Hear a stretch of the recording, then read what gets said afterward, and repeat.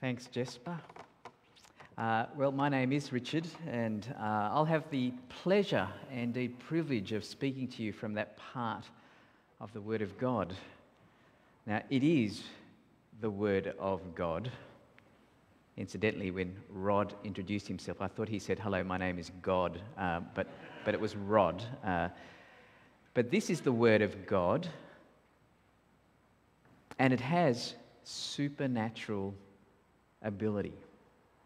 It really does. And because there's such gravity around this Word of God, indeed any section of the Word of God, we need to handle it carefully. And so I'm actually going to ask God to help me to do just that, because I really think it's that important. I'm going to also ask God to help us to listen well and to respond appropriately. So if you're the praying kind, please join me. Otherwise, just listening. We thank you, dear Father, for the privilege it is to gather here this afternoon. Indeed, those of us online as well. Wherever we are watching from, whether even overseas or here in this building, please, Father, speak to us from your word.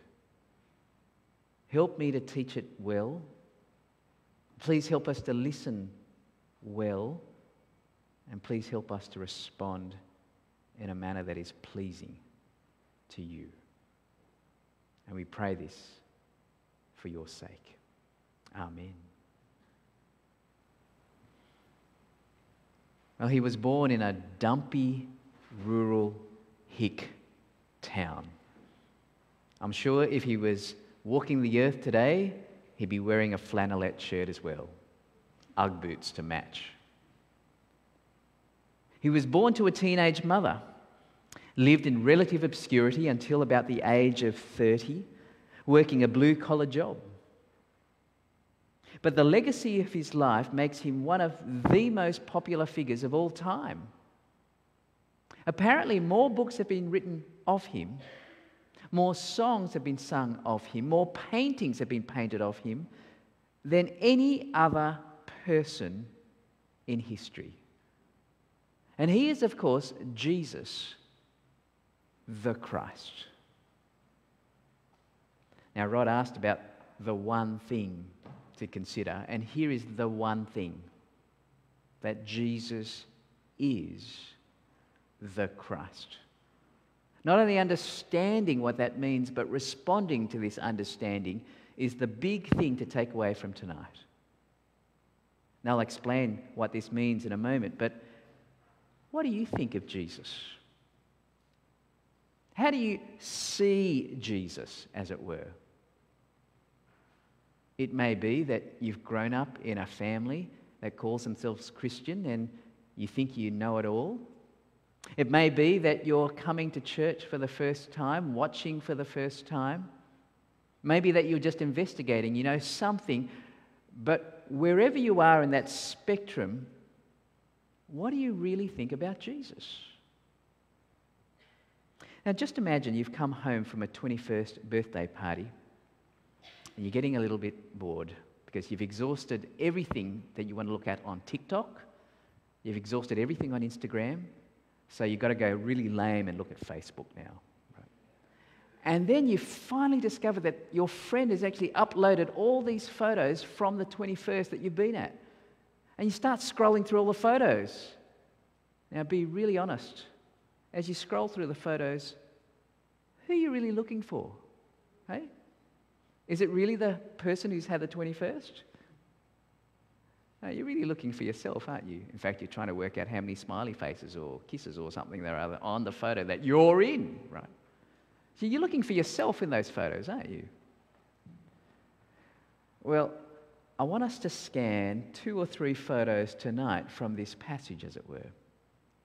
Photos of various people, but I want you to work out whether you could see yourself in the various photos. Facebook photo number 1, the ordinary people of the land. From the passage of Scripture that was read out for us, we read of the disciples, right? Those who were seeking to learn from Jesus, and they're wandering around some villages with Jesus. And we pick it up in verses 27 and 28 that you'll see coming up on the screen, I think. Jesus and his disciples went on to the villages around Caesarea Philippi. And on the way he asked them, "Who do people say I am?" They replied, "Some say John the Baptist, others say Elijah, and still others, one of the prophets." Now please note, these people were the ordinary people of the land, right? And they saw Jesus in a particular way, indeed, as one of the great prophets. Now, a prophet is someone who spoke the word of God, knew what God had revealed to him, and he passed it on to others, as it were. So they're very, very esteemed people.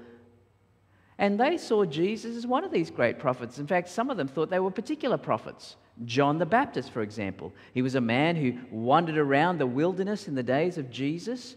Indeed, he was wearing camel's hair, leather belt around his waist, and he would go around eating wild locusts and honey. Incredible kind of guy. He's like the Hagrid of the New Testament, right? If you have ever read that book, although many people just watch the movies, he's kind of that big and that hairy, as it were. Sounds like him. Crowds come from all over the Middle East to hear his teaching about Jesus, right? But then others think he's like Elijah. Now, Elijah was like the foreshadow figure of John the Baptist, except he happened to be around 900 years before Jesus. And Elijah did great miracles. In fact, he even parted the sea at one point. He even managed to raise someone from the dead. In fact, he himself didn't die because there was a chariot of fire, right, that swooped down and picked him up and took him into heaven. Now that's amazing, isn't it? And so people thought he was either John the Baptist or Elijah. And please note, they didn't think he was like them. They thought he was Elijah come back from the dead, or he was John the Baptist come back from the dead, or that he was one of these great prophets who had come back from the dead. That's how incredibly the esteem that they gave to this one called Jesus. Now, I want to ask, having seen that photo, can you see yourself in that photo? That is, you may not even have heard of John the Baptist or Elijah or even the word prophet, but you have a positive view of Jesus, a really, really positive view of Jesus. Maybe that you think he's a great moral teacher, someone of great influence. In fact, you may even come from another religion. You may be a Muslim or a Hindu or whatever other religion it may be, but you know, Jesus is highly esteemed in every single religion of this world. Very highly esteemed. Do you hold a very positive view of Jesus? A very sincere and positive view of Jesus? Now, for all the sincerity that we have, please note that sincerity doesn't necessarily equal truth. You can be very sincere, but sincere about the wrong thing. I know of a doctor who shared the story of a particular woman who, married to her husband, used to help her husband who was suffering from diabetes. And she used to help him out by giving him his dosage of medication that was required. She gave his medication day in, day out, day in, day out. But one day, for some reason, she gave him the wrong dosage. And because of his particular circumstances of life and health, it killed him. It's an incredibly tragic story, isn't it? Do you think for a moment she wasn't sincere? Oh, she was sincere, but she was sincerely wrong. So wrong that it led to the death of her husband. See, truth really matters. Not just sincerity, but truth. Could you be this photo? Could you hold a really positive view of Jesus, a very sincerely positive view of Jesus, but be so sincerely wrong that it might actually lead to grave consequences?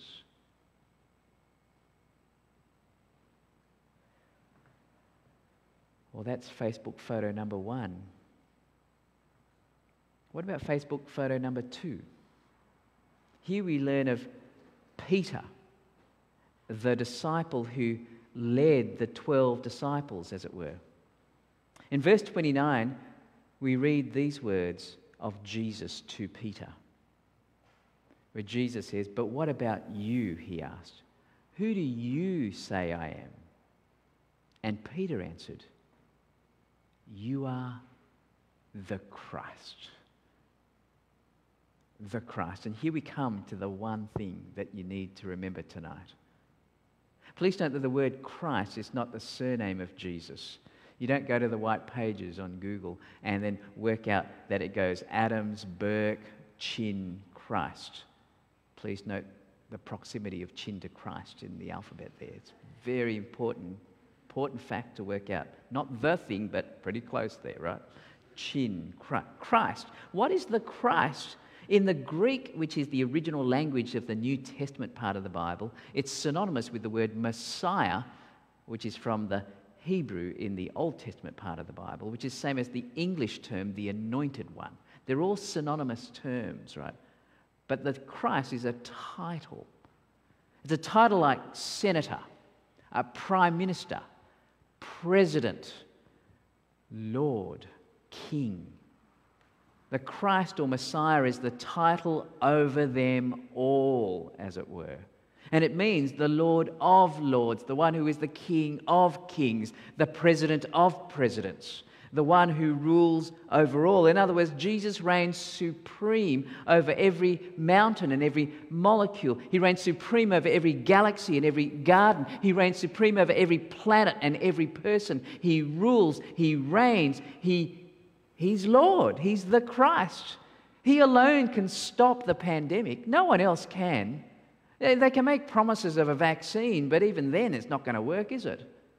Only Jesus is the one who rules and reigns and has our lives in his hands. So every breath that we take comes from God. So that breath and that breath, that yawn up the back? No. All came from Jesus. He's the Christ. He is the Christ. And Peter answered rightly, "You are the Christ." And here is perhaps one of the greatest moments in history when someone recognizes him to be who he really is, the Christ. And then Jesus goes on to explain what he will do as the Christ. In verses 31 and 32, we read these words. He, that is Jesus, then began to teach them, the disciples, including Peter, that the Son of Man must suffer many things and be rejected by the elders, the chief priests, the teachers of the law, and that he must be killed and after 3 days rise again. He spoke plainly about this, and Peter took him aside and began to rebuke him. Alongside one of the greatest moments in history is one of the greatest blunders in history. Imagine that. Peter says, "You are the Christ, you're the Lord, you're the King of Kings, you know everything." But suddenly he says, but you don't know everything. You shouldn't be saying that, so let me take you aside and rebuke you. You see how great a blunder there is at the same time? He kind of gets it right, but then he doesn't get it right. He's effectively saying, "What, Jesus? If you are the Christ, if you are the King who reigns over everything and everyone, how can you be rejected and killed? It doesn't make sense. You don't know what you're talking about. So let me take you aside and correct your thinking for a moment, Jesus." And so we read Jesus' response in verse 33. But when Jesus turned and looked at his disciples, he rebuked Peter. "Get behind me, Satan," he said. "You do not have in mind the concerns of God, but merely human concerns." Peter, the leader of the disciples, he gets it right initially because he spent 3 years with Jesus by this time. He saw Jesus feed thousands. He saw Jesus calm the raging storm. He saw Jesus exorcise demons from people. He saw Jesus raise people from the dead. He saw Jesus do all these things. And yet, he still doesn't see Jesus properly. He still doesn't get it. And Jesus sees Peter's rebuke as being in line with Satan rather than in line with God. Could you be in this photo? Perhaps you too have a right understanding of who Jesus is. He's the Christ. You know, perhaps you've grown up in churches and families and you've read Bibles and you know the answer all the time, no matter what they say. You know the answer is Jesus. You know the answer is Christ. You go, blah, blah, blah. Yeah, I've heard that, Richard. I've heard that. Yeah, he's the Christ. I get it. You know, to the point where you know the answer is always Jesus in a Sunday school kind of questionnaire, don't you? You know, what's grey and in trees and eats eucalyptus leaves and so on. You might think, well, the answer straight away, you know, it's Jesus. Sounds like a koala, but it's Jesus, right? That's what you'll answer straight away. It's Jesus. But do you really get it? Perhaps you too, even though you've understood that Jesus is the Christ, you feel a little disillusioned. Oh, sure, he's the Christ, but we're in the middle of a pandemic at the moment. What gives? Oh, sure, you're meant to be in charge, but what about all the racial tensions that we see in the United States at the moment, let alone other places of the world? What about the tensions with China? Or what about the personal heartache that I have regarding health? Or loved ones dying? Or relationships breaking down? And I feel like Jesus hasn't done anything about that. Oh, yeah, he's the Christ. But you don't see him as your Christ. I'm coming along because my friends come along. Seems like the right thing to do, but I'm really not sure within. I'm just faking it until it looks like as if it's real. Could that be you? Because if that's you, please note why Jesus had to suffer and die and rise again. He came to rescue us from what all this suffering is symptomatic of, namely our offense against God. And the Bible calls that sin, which is best understood by the way it's spelled, right? It's a small s, a huge I in the middle, and then a small n. It's got to do with me running to run my own life, my own way, without Jesus as my Christ, without Jesus as my Lord, without Jesus as number one of my life. I'll give lip service to Jesus. I'll call him the Christ, but he's not actually number one. He's not actually ruling my life, even though I might pretend he is, but he's not actually ruling it. Because I'm running my life. I want to run it my way. But you might think, oh no, that sounds like someone who's really, really rebellious. I'm actually doing good things, right? I'm being an obedient child, perhaps. I'm being someone who actually obeys the laws. I'm here, wearing a mask as well. I'm sanitizing and so on. I'm doing everything in every way. I'm doing the right thing here. And everybody knows that I'm trying to do the right thing, and everybody can see, and I'm really a good, moral, upright citizen in society. I might even give money to charity, help the old lady across the road, being an outstanding citizen in every way. I know of a doctor in Perth who was a very, very good doctor, and he chose to give up everything in his wonderful life in Perth in order to go to the Middle East to help people who are in need. Very compassionate man, helping people there who were in need, and he did wonderful things. But here's the thing. The people he was helping were from ISIS.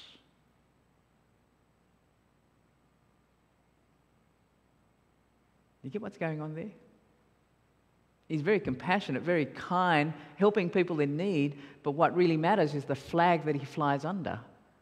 And if he's flying under the flag of ISIS, then he's actually an enemy to those that ISIS is an enemy of. See, what matters is what flag you fly under. What matters is who is number one of your life, because if you're doing all these wonderful, good things, then if you're still flying under your flag but not on the flag of Christ, then that makes you an enemy of Christ no matter how good you are. Do you see?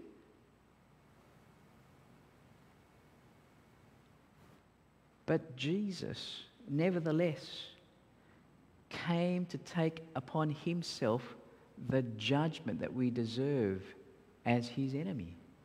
He came to die for his enemies. Even though we deserve the anger of God, all the anger of God that should have been poured out on you and me as his enemies was turned aside from us unto Jesus to give us the opportunity to be saved, to be rescued, so that we could live with Jesus as number one. That's what it means to see Jesus properly. See, do you see Jesus properly that way? At the beginning of our reading today, did you notice that funny two-staged miracle that Jesus performed? There was a blind man that was taken to Jesus, and Jesus spits in the man's eyes, right? Very non-COVID thing to do, huh?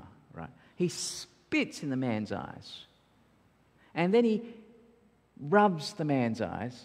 And you think, yeah, he's got the healing done. But then the man opens his eyes and he says, what can you see? And he says, I see people, but they look like trees walking around. And then Jesus does the same thing, puts his hands on the man's eyes again, and then he can see properly. It's a two-stage miracle. It's weird, isn't it? If you're used to reading the Bible, you think Jesus kind of does things kind of on the spot ordinarily, but here it takes two goes. Why does it take two goes? Is it because he didn't have enough Weet-Bix that morning? Is it that he was just off his healing game that morning? No, it's because it's actually an illustration of what's taking place in the entire section of this part of the biography of Mark regarding Jesus. You see, here's the lesson of the two-stage miracle. Our eyes can be opened to see who Jesus is, like Peter. He's the Christ. But until we understand the radical implications of his death and resurrection, our eyes are not fully opened. We do not see Jesus properly. See, that was Peter's problem. His eyes were not fully opened. Could you possibly be in this photo? You see that Jesus is the Christ. You know that he is the Christ. You might even believe that he's the Christ. But do you live for him as the Christ? As number one of your life? Because if you do see him properly as the Christ who has saved you, then listen to how we ought to respond to the Christ. Verse 34, then Jesus called the crowd to him along with his disciples and said, whoever wants to be my disciple must deny themselves, take up their cross and follow me. To follow Jesus involves denying yourself, taking up your cross. To take up your cross is to die, basically. Is to carry the cross beam on your shoulders as you were led out to crucifixion. But what does it mean to deny yourself in so doing? Well, if you read verse 36 and following, it says, what good is it for someone to gain the whole world and yet forfeit their soul? What can anyone give in exchange for their soul? See, to deny myself is to deny gaining the whole world. It's to deny gaining for me, gaining for my security, gaining for my reputation, gaining for my wealth, gaining for my sake. And what is in that bucket list of gaining? Well, maybe it was travel, or the high status job, or the expensive toys. Maybe it's a sport. Maybe it's a skateboard. Maybe it's a car. Maybe it's what is it? Maybe it's a girlfriend or boyfriend. Maybe it's a spouse.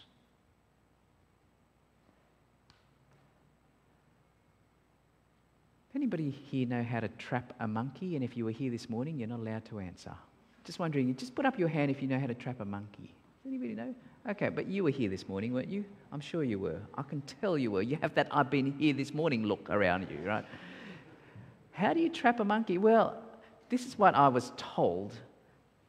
Apparently, it's like getting food into a bird cage that a monkey would like, so a banana or whatever it is, and the monkey puts its hand inside the bird cage, grabs the food, but when it makes the fist, it can't fit through the bird cage anymore. It's kind of stuck there. And so the only way the monkey can survive is by denying itself the food to get its hand out. But if it wants to hang on to the food and gain the whole banana, it can lose its life.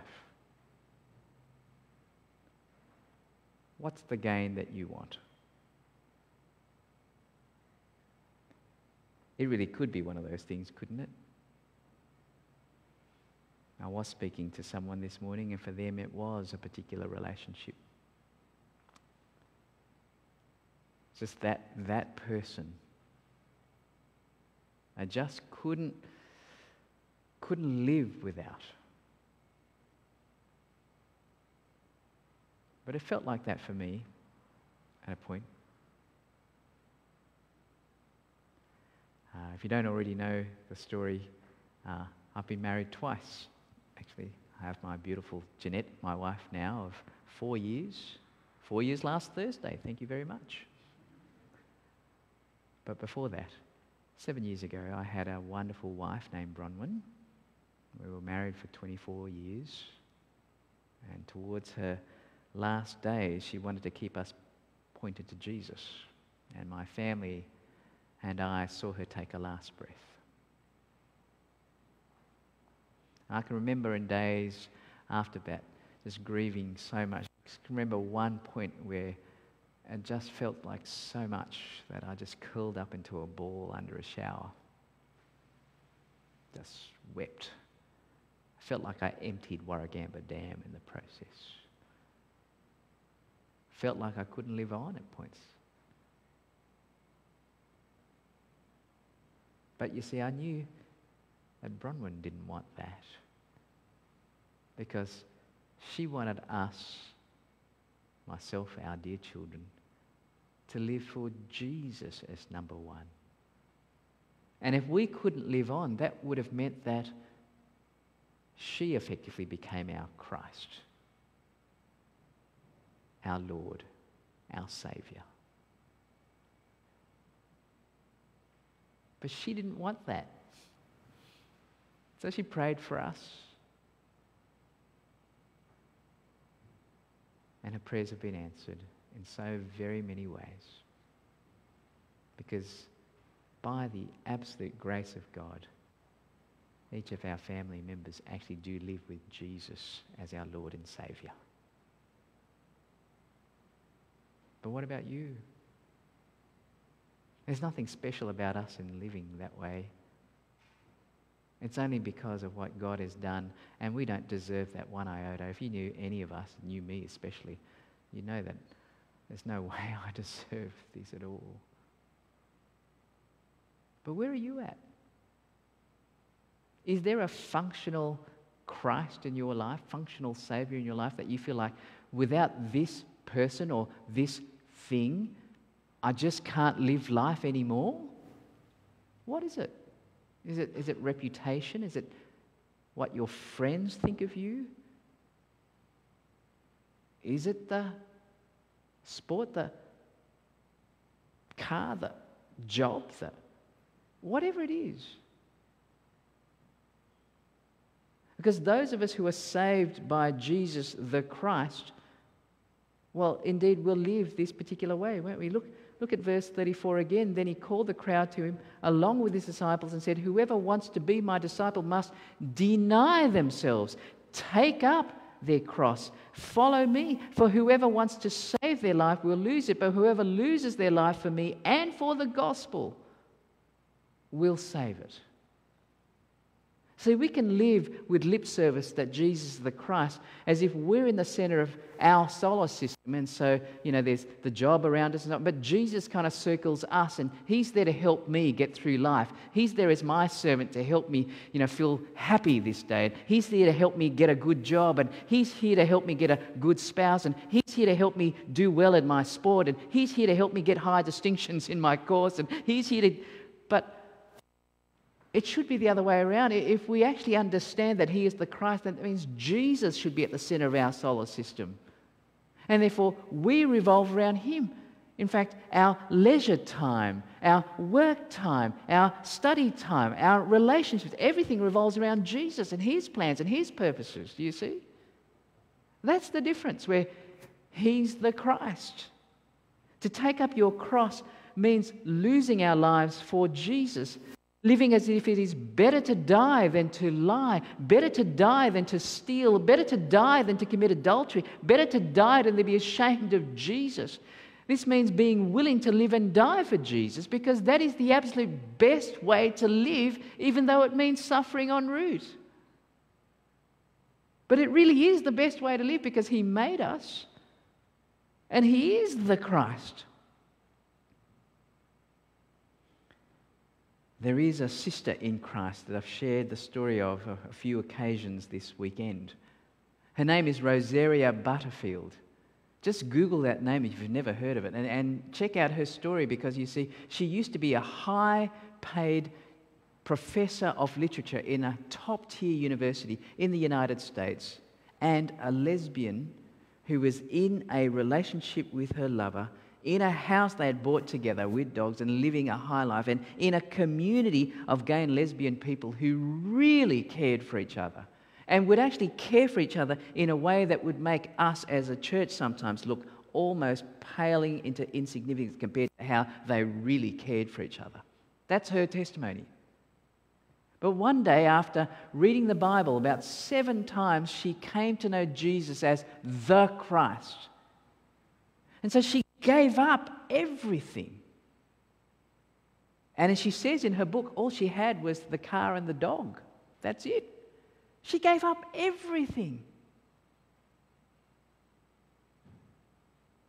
to live with Jesus as the Christ. And now she is married to a pastor, adopted children, and continues to tell people about Jesus in magnificent ways. And I can't commend her more highly, and anything that she's written, I think, is always worth reading.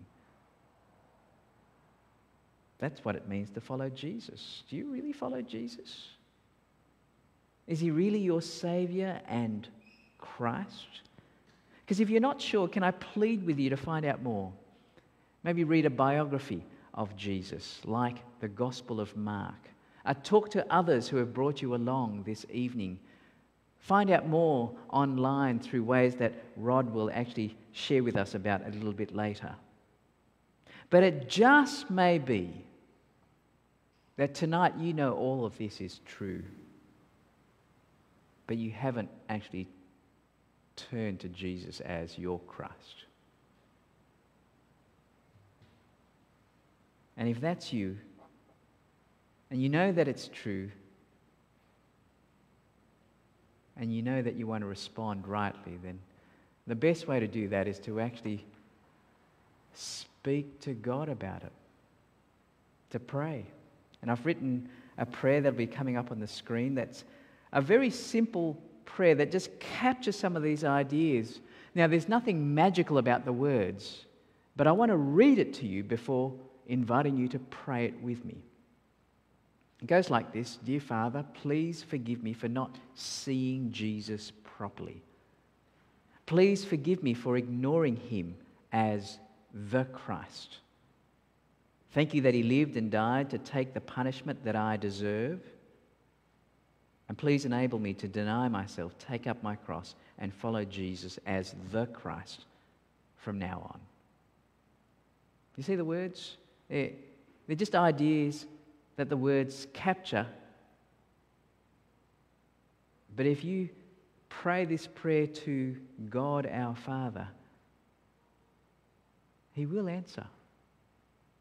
And if you know this to be true, and if you know this is you, then can I invite you to pray this prayer with me now? What I'm going to do is to pray this prayer sentence by sentence. And if it's your prayer, I'm going to invite you to echo it in your head and your heart to God in silence. And I know that God will answer. So please pray with me if this is your prayer. Dear Father, please forgive me for not seeing Jesus properly.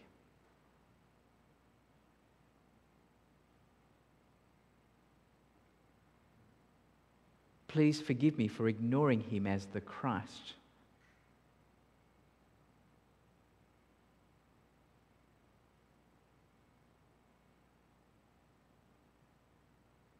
Thank you that He lived and died to take the punishment that I deserve.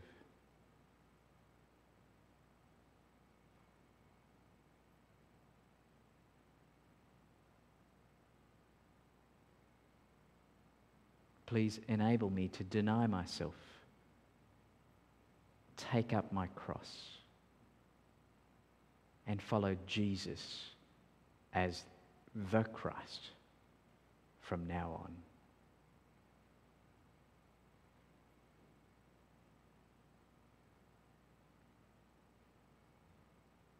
Amen. The word amen simply means I mean it. If you meant that, can I assure you that God has answered? And we'd love to hear from you, and we'd love to connect with you, and Rod will share with us a bit later how it is that we can do that. All of what Jesus did revolves around the cross. So please listen carefully to these words as our musos bring us this song.